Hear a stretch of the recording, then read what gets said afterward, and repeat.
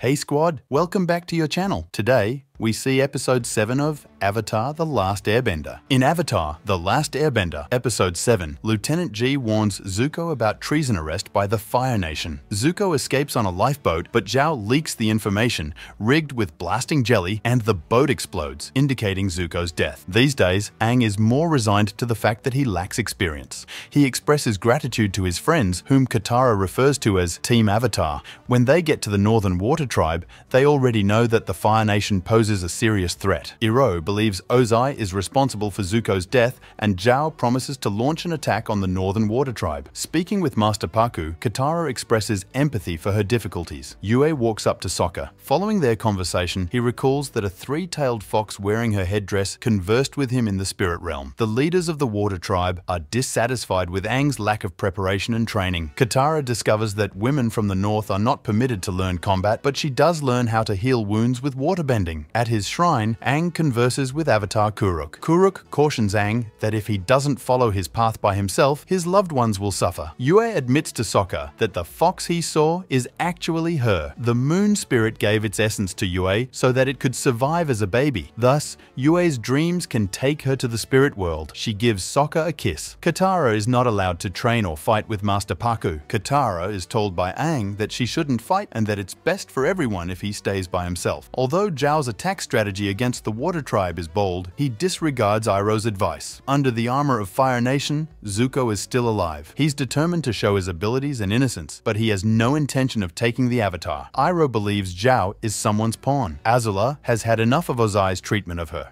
She demands an opportunity to shine and has the mastery ability to bend lighting. Ozai gladly obliges. Katara and Sokka find support in one another. Katara issues Pakku a challenge to combat.